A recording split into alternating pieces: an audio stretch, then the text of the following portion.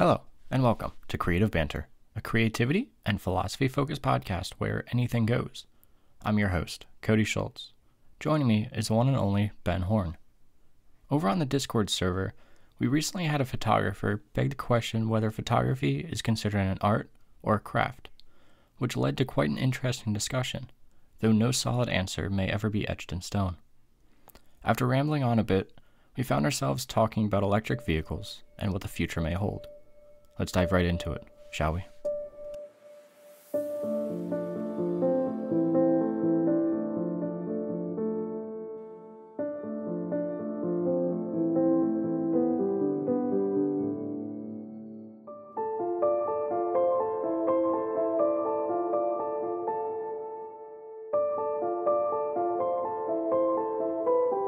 So over on the Discord, we have another topic suggestion from a photographer. Ooh, what is it this time?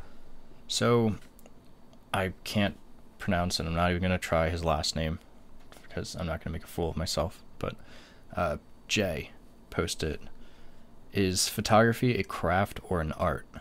Or when does something, i.e. photography, become an art? So he goes on to give an example. Painting is widely considered an art, but if you give me a paintbrush, paint, and a blank canvas, you're not going to get art. Though I can paint a mean fence, but that is more of a craft side.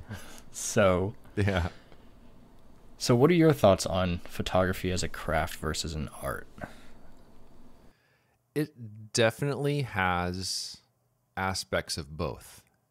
And I was thinking about something that could be quite similar in a way, perhaps a comparison, which is maybe the playing of a musical instrument, where there's a certain technical skill involved, but then there's some people that rise above that where it excels more into the art category. So I mean, I can see that, and that's always a comparison I've made when it comes to cameras in general, is that they're a bit more like instruments in a way. But it's a tough question, isn't it? Yeah, it is.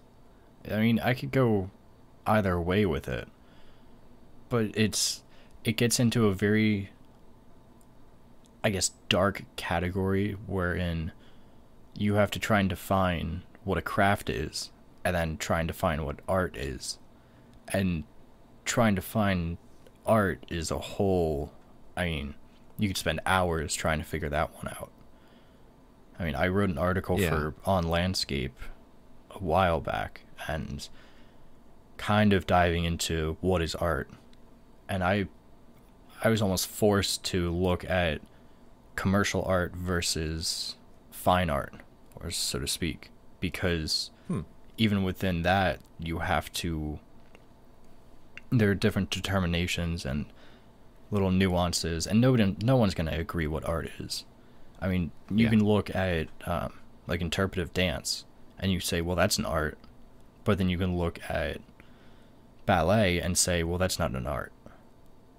You can go so many different ways with the definitions of art, and it's going to be so subjective because not everyone's going to agree whether a video game should be considered art or whether it should be considered a craft or something in between. So you end up treading in really murky water there. So how would you define a craft? Whenever I think of a craft, I think of like the typical craft shows that you can go to, where they have like the clocks made with, that they paint over like vinyl records, and they have the drip paint over that, and a craft more so like a, I guess where the end result is utilitarian, where it's something that you can actually use and in your daily life. Whereas I guess then if you're making art, it's more something that is a luxury product that is going to be enjoyed on a more psychological rather than tangible level, if that makes any sense. Yeah. I mean, for me, and again, with art, it's a tricky thing. For me, art oftentimes, not always, but oftentimes it has some sort of sense of expression to it. A craft, for me, I see it as Fulfilling a somehow, purpose. yeah, doing something for the sake of doing something. Like you're not necessarily trying to express, but it's tricky because, there's there's a significant overlap between them. A craft, it seems like both craft and art, they both take skills to do. Almost, it seems to me like crafts feel a little bit more formulaic, perhaps, like more touching on the technical side of things, like when it comes to photography, the craft behind it, the technical aspects behind it, which is a foundation for the art side of things. But that being said, some of it's a tricky one. It really is that's a very good question. Yeah, I mean, if I'm gonna really settle on anything, and my mind's always gonna be changed about it, but I do like that idea or that distinction between a craft where it's you are making something for a specific purpose, for a specific use, whereas art you're making more for the expressional aspects of it, because I think that kind of covers art in general, like whether it's dance, whether it's music or photography, painting, etc. That's about Yeah. as close to a definition as I could possibly get between the two, which then goes into to the main question of whether photography is a craft or an art. I mean, it's both. I think it depends on your purpose or what you Yeah. plan on doing with it. Like if you so Yeah. in the article that I did, and I'll put a link down below for it. I talked about the commercial versus the fine art aspect of it, and specifically, I was talking a little bit about like Andy Warhol and his use with the Campbell's soup as that. That was one of my examples there. Let me see if I can pull up this article so I can better reference it. So, okay, it was commercial art versus personal art. So, I said that commercial art can be classified as an art that is created for the purpose of advertising or selling a product. One such example of this categorization is that of Andy Warhol and his famous Campbell's soup artwork, a piece containing 4 differently colored Campbell's soup cans in a squared arrangement. While at initial view this piece seems to be personal art, and though one cannot guess Warhol's goals, it does not take long before the implied intentions of this piece are revealed. As commentary on advertising, the idea is to get the viewer to purchase the product being shown. After having viewed Warhol's piece, the audience is more likely to start heading home thinking of Campbell's soup, possibly going so far as to stop at the store to purchase a few cans. This is at the end of this is at the commercial end of art, advertising disguised through the vein of art. I go on to say, personal art is crafted by the artist with a view through their soul, imbuing their artwork with meaning and emotion, of which only the artist may understand or get. Think of the work crafted by Edward Weston, particularly his series of pepper photographs. While many viewers have witnessed within these fine pieces an underlying dimension of sexual energy, which makes sense given his primary subject matter being that of naked women, Weston himself had vehemently denied such a thing. The meaning he imbued in his art was different than the meaning his audience found within the pieces. So, all that to go along, I place, if you're going to be doing a commercial art or commercial photography, as more of the craft side, because there's specifically That's a true. use side to it. Yeah. You're using it for advertising for a specific purpose to get someone to do something. Whereas with photography as a personal art, a means of expression, it is simply that, a means of imbuing artwork with meaning and emotion, of which, like I say, only the artist may understand or get. So I think that's as succinct of an answer as I could possibly give to that question. But even still, like scrolling through this article that I'd written over a year ago now, it's a lot has changed about my opinion on it. And a lot will Yeah. continue to change. And I think that is the biggest thing. No one's going to be able to agree on one side or the other.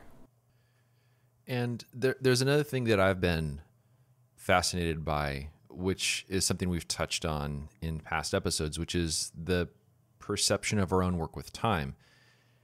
And within that context, I was thinking about at the moment when we're in the field, when we are creating the image, what is going to be the stronger influence? The craft side of things, the art side of things, and then how that changes with time. Because I mean, when working with film and with large format, there's a lot to be said about the craft side of things as you're actually working with the camera and the entire process that is involved in taking a photo. And for me, at that point in time, the art side of thing is just something just kind of in the back of my mind. It's not as much in the forefront of my mind. It's typically that there is this beautiful scene that grabbed my attention for some reason, which I might not be completely aware of at that point in time. But at that point, it really is just the technical craft side of it to try and capture it as best as I can. But then with the passage of time, when that craft side is kind of long gone in the past, now at a certain point, it's going through all the photos from the trip and then perhaps trying to extract whatever it was that feeling I had in the field, which maybe I couldn't quite figure out what it was at that point in time. But after living with that image for a while, I feel like that's when a bit more of the art side tends to emerge a little bit more, because I start to become more aware of perhaps why it was I was drawn to that subject, or maybe there's other elements within that scene that I was completely oblivious to at the moment. But in retrospect, looking at that image, it all kind of seems to fit together a little bit more and to make a bit more sense.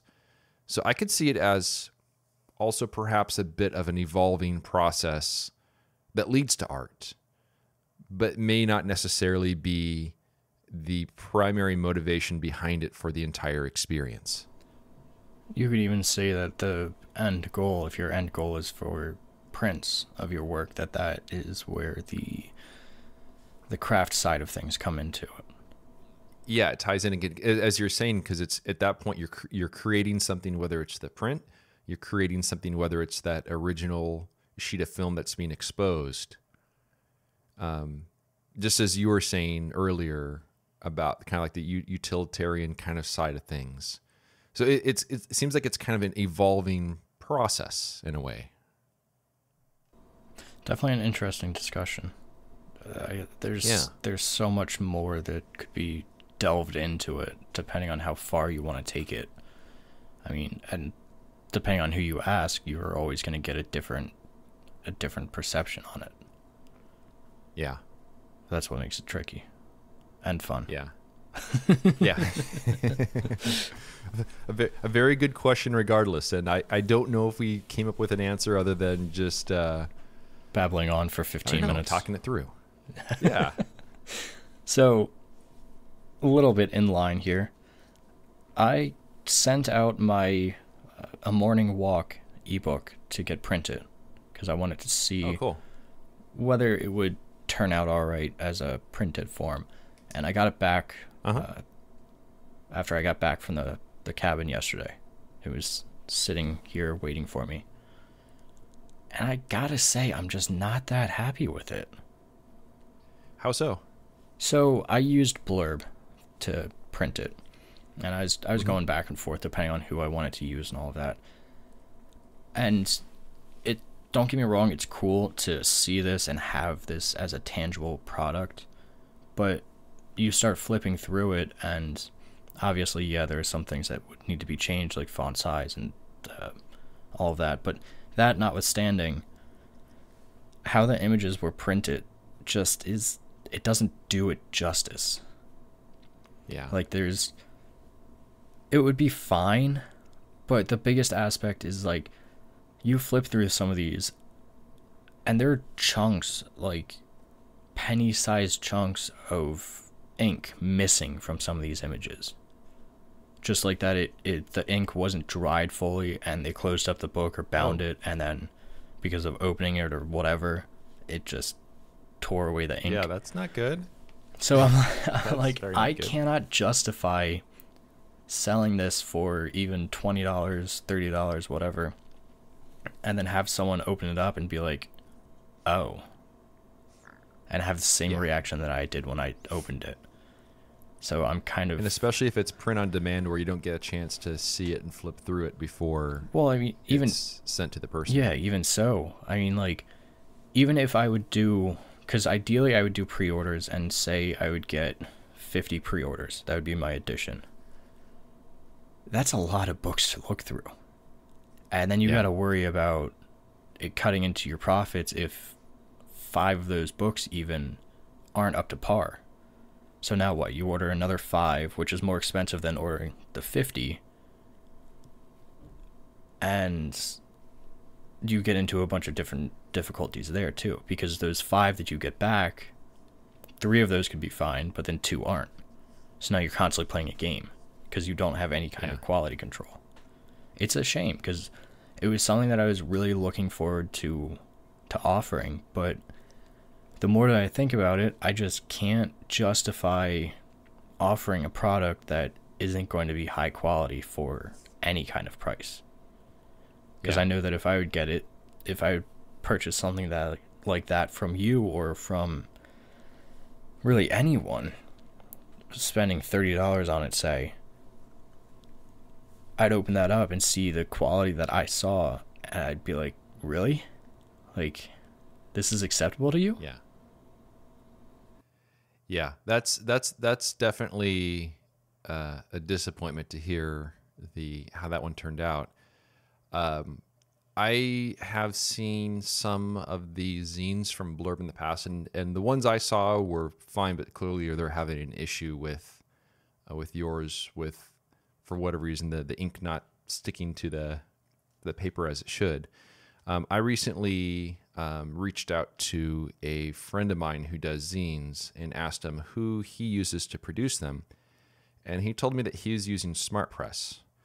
And so I ordered a little paper sampler pack from them, and it has a whole variety of different papers. And I was pretty impressed with what I saw from the variety of papers, and there were some images printed on them, so you can see how the images look on there. At this point, that's probably who I'm going to go with for the zine that I want to come up with in a little over a year. So all the work from 2023 would go into that one. And they have a variety of different formats, and they're pretty adaptable and all that. But it's also a sort of thing where you have to order them in a quantity as opposed to them being shipped directly to the customer. So I'd have an opportunity to flip through them. But yeah, that's definitely a very much a disappointment to hear your experience with the ones from Blurb. Yeah, that's what was it happening on like the darkest parts of the images? No, that's what was surprising. Like, I have some that That's are weird. lighter images, like literally of the sky, and it's just like a pale gray almost, and it's just ripped right out. So I'm Huh. not quite sure what was going on there.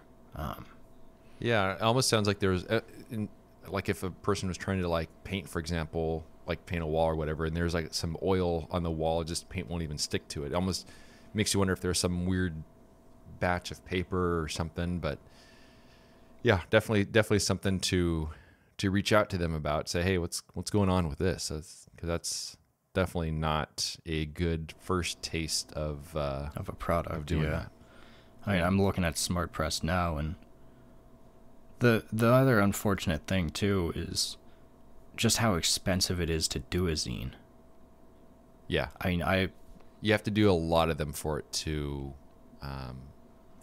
pay off. yeah, I mean, like a total quantity of 80 or of 50 rather, with 80 pages in an 8x8 size.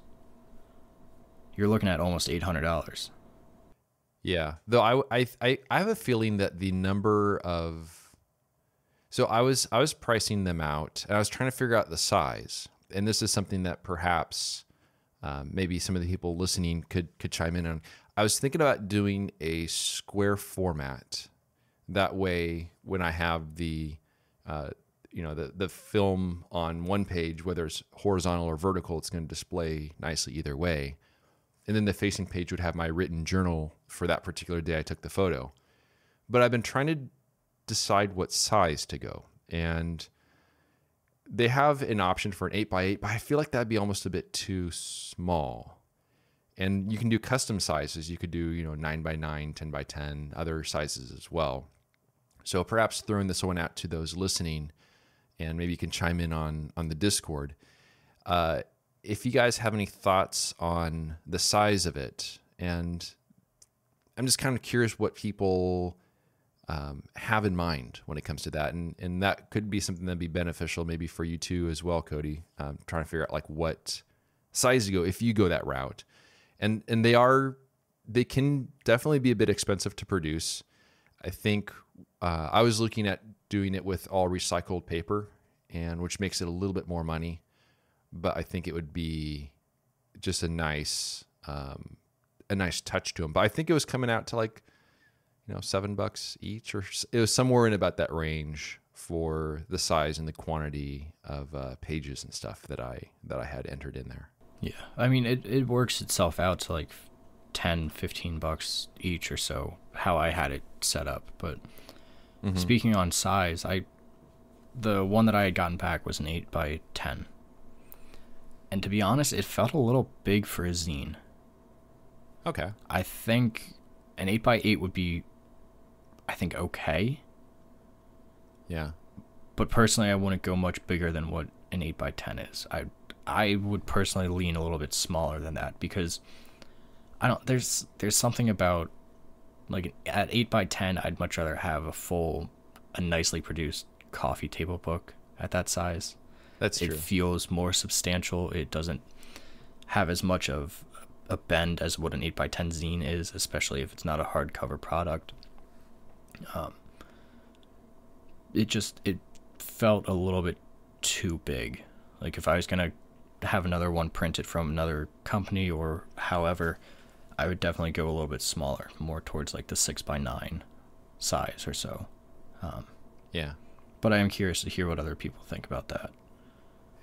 Yeah, because it's also weighing in the experience of seeing, because for mine, I'm going to have the image, which would display fine smaller as well, but also to have the written text. So I want to make sure that it stays nice and legible.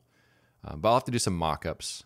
That's one of the things I definitely learned when I was doing some design courses back in the day. Just you can tell a lot by just seeing something physically and doing a little bit of a mock-up to see how it handles it and how everything works out. But yeah, I think also, the experience you had with the one from Blurb, it's perhaps just part of the, just it in some ways, sometimes something like that is good to have that experience right away so that you know more so what to look for, as opposed to, having that all going on behind your back and not even knowing that there was a problem to begin with. Yeah. If you're, mailing out customer orders and such. Yeah.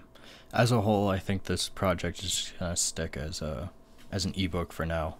maybe down the line I'll find a way to bring it into a tangible form. But right now I just don't have the time or the means to really play with producing it tangibly as I'd like to. I mean, if I Yeah. had more time on my hands, I would consider making the book myself and doing all the stitching and just as a very Oh, that's a lot of work. yeah, it would be amazing to do though. As but Yeah. then like I was thinking about it though. Well, then all of a sudden you're charging $75 each for a very small edition because of the amount of work that goes into it, Yeah. even for a small thing, and then that there's a lot to think about with it. But I mean, yeah, it's interesting. Yeah, I'm looking forward to seeing how that project evolves for me in 2023.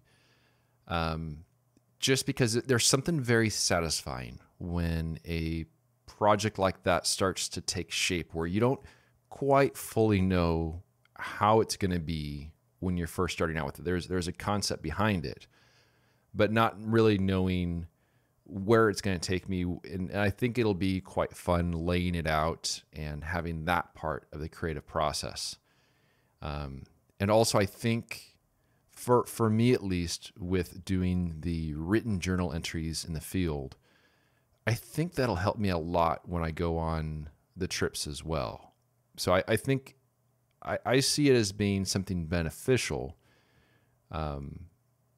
just so long as, you know, once it's all said and done, that the print quality is decent enough and everything translates pretty well. But I do look forward to that taking shape, and then I also do plan on doing an ebook version of that one as well, since it'll be designed the same way.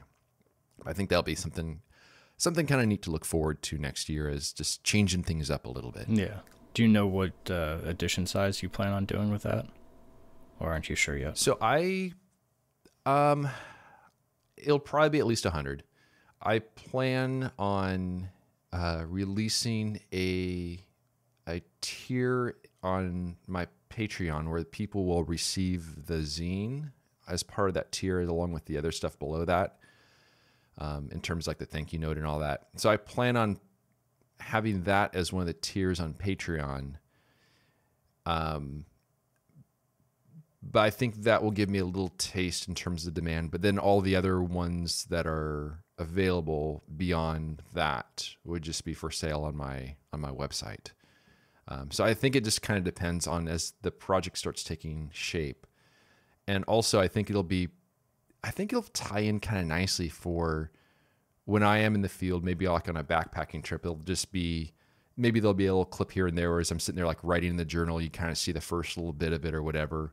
But it'll just be kind of neat that will show up in the zine later on to get the full sense of everything. But it'll probably be at least 100, because I think that's like the minimum order for Smart Press. Gotcha. Yeah. That also makes it a lot cheaper on your end too, as a per unit basis, at least. Yeah. So. Yeah, it keeps it reasonable. Yeah. But and if that's something that works out, then I can see that definitely being something I do yearly. But I guess we'll see how it all works out. Yeah, like we were talking about last week, that Discovery of Place journal has me a lot more excited than what any kind of individual zine does right now. Yeah. I was talking to my girlfriend a little bit about it last night when she came over, and I was explaining the idea to her and just trying to figure out, okay, if I do this for, say, Acadia, I want to go twice a year, like do a spring and a fall trip, Mm-hmm. and have a true, finally produced book made, like after 5 years. So after like 10 trips or whatever it is. Instead of doing it as like a zine or anything, just have it as a long-term project where even if that book is just for me, to have something that is a high-quality production made, I think would be really satisfying on like on a personal basis. Yeah. So that's got me very excited, and got to figure out the logistics of all of that and all of that fun stuff as it comes around. Probably do my first Yeah. trip sometime next year, whether it's a spring trip or more likely maybe a fall trip. I don't know exactly what I all have planned with trips next year yet, but Yeah. Hopefully you'll have better luck next year than you did this year. yeah, hopefully. How many trips has it been that you've been on this year? Not many. Most of it's been up to the mountains. Yeah. We've gone up to the mountains 3 or 4 times with the bikes. And then I had a trip down to the beach with my girlfriend's family. And then before that was the Smokies. And then before that was a small overnight trip. So I mean a decent amount, but not a ton of like going to Acadia or like big places like that, so to speak. More Yeah. like localized stuff. But you also have a very, very busy and hectic schedule. Yes, So definitely. I think you're above average when it comes to getting out there, considering, everything else that you have going on. So Yeah, I'm planning on going for a hike for the first time in far too long this Saturday. Just to a local spot that I love to visit, and that'll be nice to just get out again. Because it's been a couple months since I've actually gone on a nice, decent, day-long hike. So, well, that's cool. Yeah, on Sunday is when I'm heading to Zion. So we're recording this kind of like mid-October, and I for the past couple days now I've just been getting everything ready to go on that trip, and I have this 6-foot folding table set up in my home office, and I just have my bag with my video kit in there. I have another bag that has just all the backup gear, redundant gear, all the sort of stuff that you learn to take with you through the years. I have another bag that has my large format lenses, and I got the cameras. I'm just going through the process of getting all the batteries charged up and everything organized for the video kit, and then also going through all the large format stuff. I'll need to probably load film maybe tomorrow or so. But it's almost absurd how much stuff I have to bring on these trips to do something that I think when people watch the videos seems very casual and seems very effortless, but you don't really see everything else that goes into it in terms of just everything that is necessary. But I'm really looking forward to the trip this year. I had some I've seen some pictures of Zion taken the past couple of days from some people that have been through there, and it's really neat to see the leaves starting to change colors, and I'll be getting there a little bit ahead of the fall color, which will be nice. But I think this might be the year that I finally am able to catch a mountain lion on my game cam. So we will see. That's speaking of long-term projects. It's been one of mine. hopefully it's just on your game cam and not in your visual perception. It could be quite scary. I could do without an encounter in the field. But man, I whenever I go there, I always see their tracks from overnight, and it's truly fascinating that there are these very large cats that live there that no one ever really sees. But I'm definitely looking forward to that. And then also, there's a core group of photographers that I run into each year at Zion. So I always look forward to seeing people around in the various canyons and back at camp and stuff along those lines. So it'll be interesting. I'll be doing the journal entries, the handwritten journal entries on this trip, even though they won't necessarily be part of the zine project. But I think it's just for my own like mental health in the field, just force me to relax and to calm down a little bit in terms of, because there's a lot of pressure involved. when going on the trips, and so to try to minimize that a little bit. You plan on bringing any black and white film with you or no? I do. I do plan on bringing some black and white. There's Perfect time for it. some With really fall beautiful color. trees. Yeah, there's. Well, I bought a yellow filter and a red filter. Okay, cool. There's this one really cool box elder tree that lives in this canyon. It sounds like I'm talking about it like it's an animal here. It lives in a canyon. It's growing in this narrow slot canyon, and I've photographed it in years past, but the light is never very ideal for it when photographing it in color, because it's just very bluish light down there. It's not very dimensional light, but the tree often has these brilliant yellow leaves on it. So I'm thinking that might be a very good candidate for black and white. If I can create some separation between that and the background, because it's got these really gnarly roots, and it's a really cool looking tree. So I do think I will do some black and white. I still have yet to develop the black and white film from the trip I took up to the White Mountains in August. So I can just do all those in one batch without having to get everything set up, multiple times and all that sort of setup. So, a little like tidbit perhaps. Uh-huh. Whenever I'm using a color filter, especially like I've grown to get used to a red filter pretty well, but since you're not used to it as much, I would highly recommend for this box elder tree,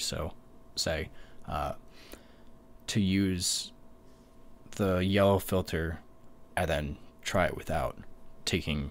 That was my goal. Just so that you get an idea of how that scene is and those colors in particular are going to react to using such a filter versus using the film that you're using. Because what film are you playing with now? I have Ilford. I think Delta 100 is what I have. Okay, yeah. So it's a relatively slow film. So, I mean, for me, the red filter is kind of like reserve that for bright sunlight, since that kills 3 stops of light. The yellow filter, I think, was only like a stop or something. Yeah, it should be somewhere around that. Yeah. No, but that should look pretty good with those yellow leaves and a yellow filter. That'll really brighten the hell out of them.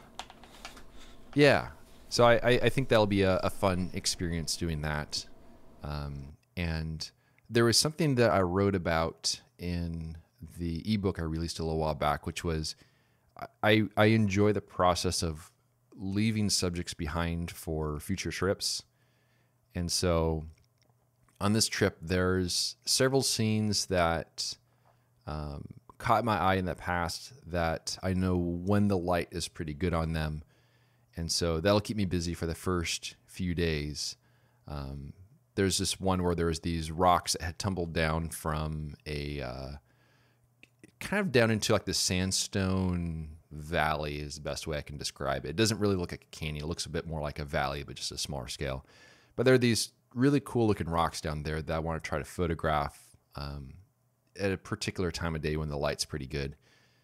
And there's some other scenes as well. So it's just like visiting old friends, going there and checking up on some of the scenes, seeing how they've changed. And so that, I think that's going to be a pretty fun trip, and I'll see how long I can stay in the field. Usually it's about 10 days or so.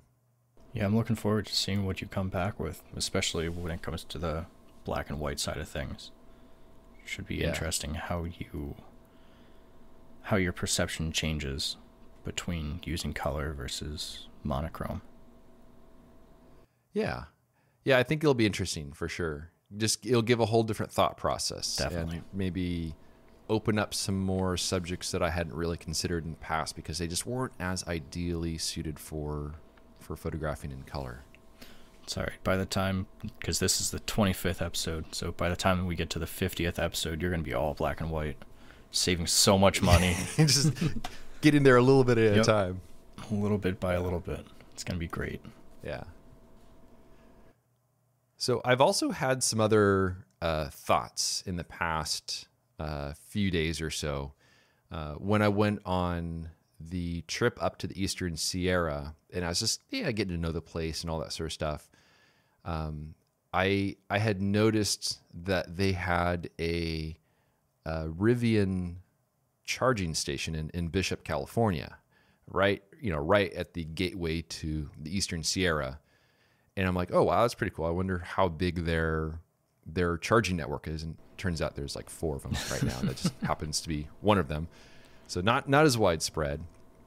But I started going down the rabbit hole in terms of what the possibility will be for going with an electric vehicle for my next vehicle when the time comes, which is the next several years.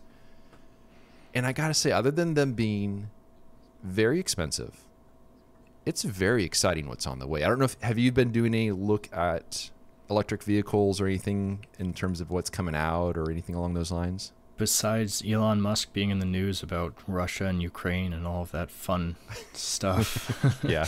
no, not really.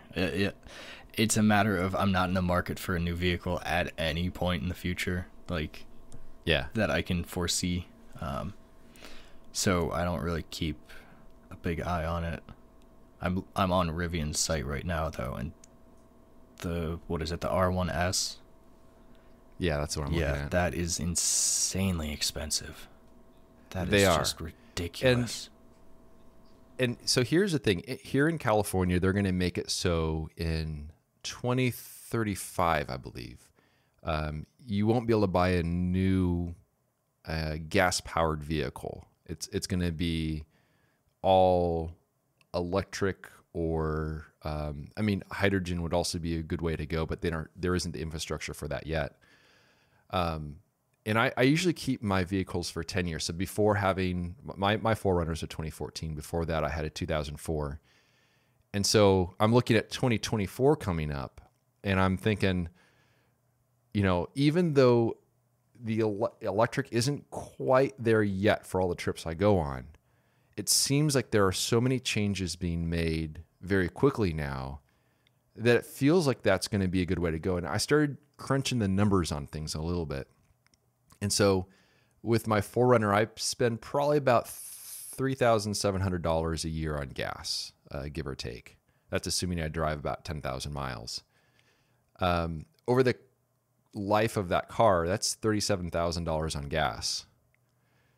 And so you start doing the math on some of that stuff, and then you don't have the maintenance cost as much. And it is insane what the Rivians cost.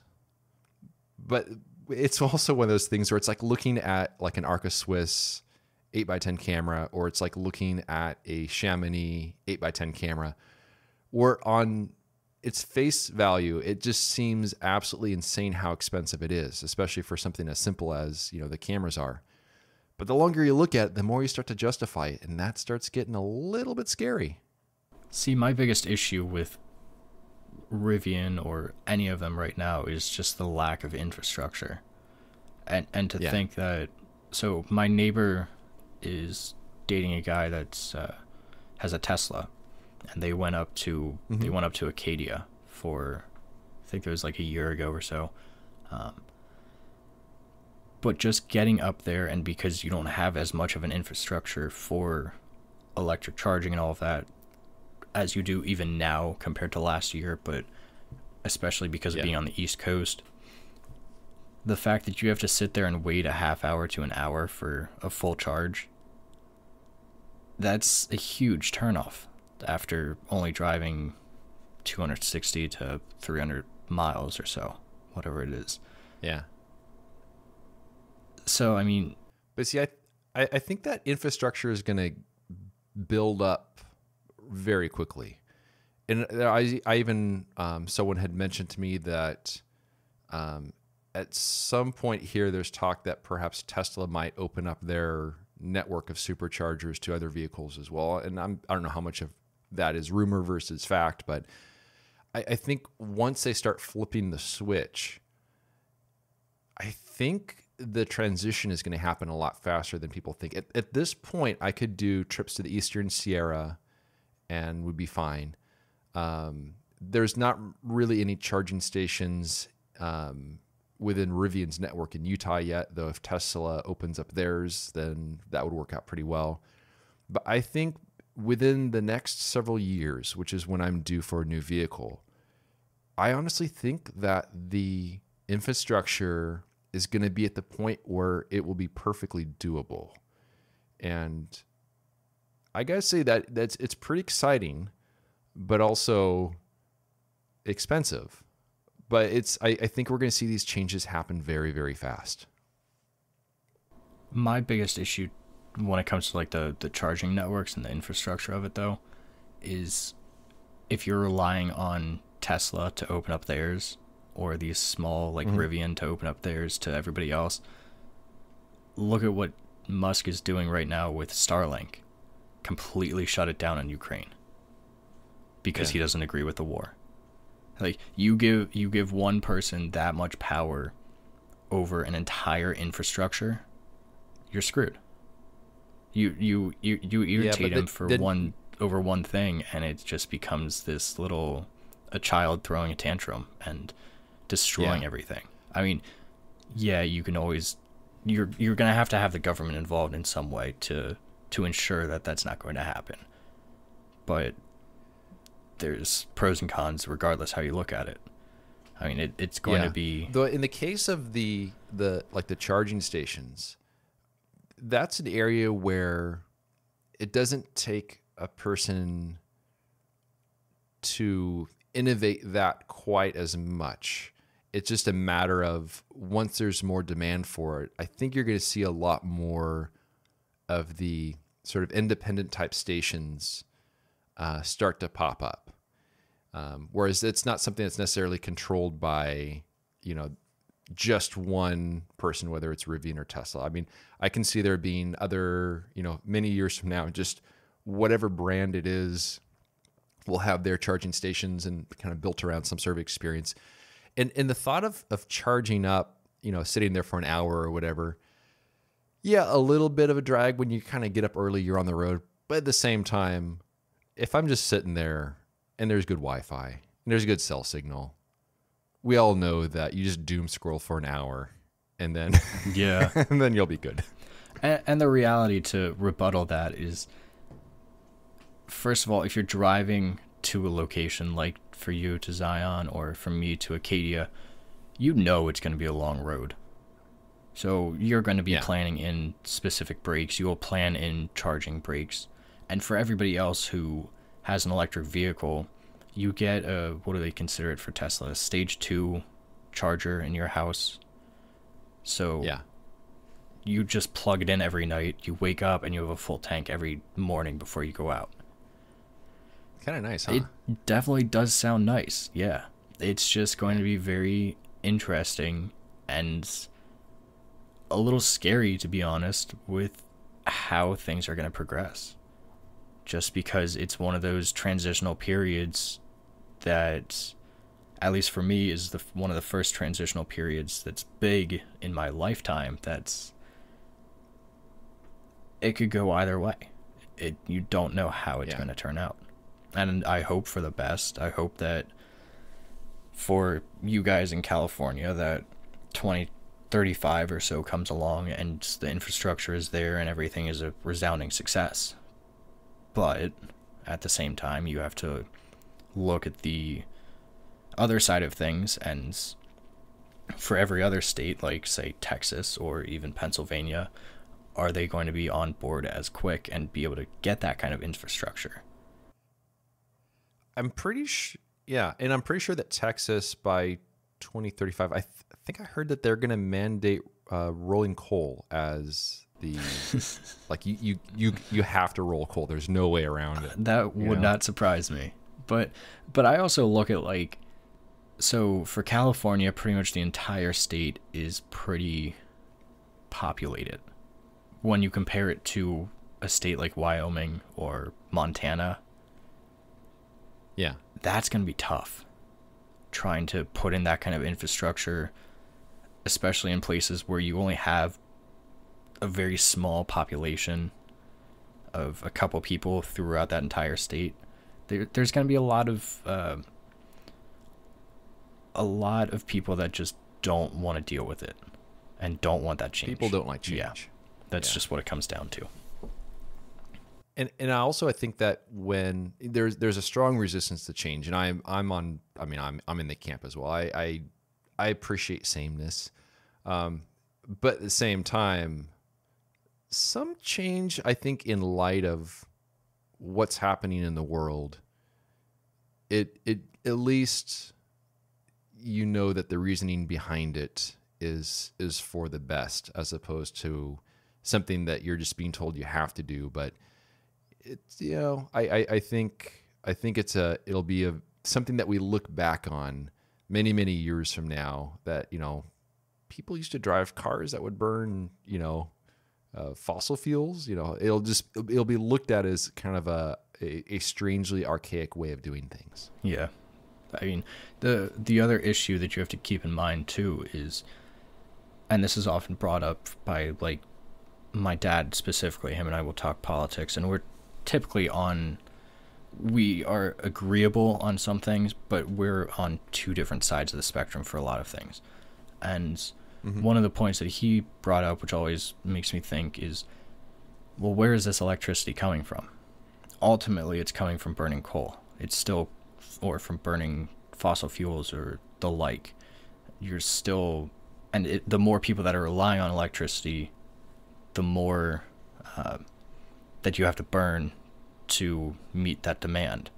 And yes, we still have solar power and wind turbines or windmills, whatever, that all of that, but that infrastructure isn't as stable as what coal is going to be, or is going to continue to be for a while. So which is true, but also it's, at least here in California, we're seeing more and more and more of our energy coming from things other than fossil fuels. So that's something where it continues to get cleaner with time. And so that's something where, for the time being, yes, but also it's a resource that can continue to grow through a variety of different ways. And there's thankfully a lot of smart people out there that are figuring that sort of stuff out. But it's, like you said, it's a transitional period, and it's not going to be as though we flip a switch and immediately go to the new thing. There's going to be all kinds of things to work out along the way. Yeah. But I definitely think it's very, very exciting to see what's coming down the line. It definitely is, yeah. And I'm not trying to play devil's advocate here and say that I'm not excited for what's coming up. It's just, it's also something to keep in mind, the fact that California, in terms of progressiveness, is a decade or so, if not further ahead than what most other states in this country unfortunately are. So that's, looking at the reality of it, it's going to be it's a long haul. It's a long-term goal to get to that point. And there's going to be a lot of resistance and a lot of bumps in the road, but yeah, it's going to be interesting. But just imagine this: off-road somewhere, driving on some rough road out there, just quiet. Just the sound of your tires on the crunching the rocks on the ground, but just quiet.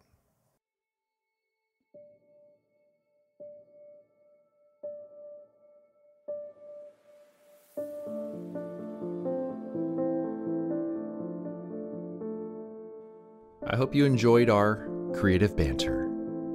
You can learn more about Cody's work by visiting his website, codyschultz.com. And you can find my work at benhorn.com. For further discussion, join us at patreon.com/creativebanter. It's a place where we can interact with you, the listener.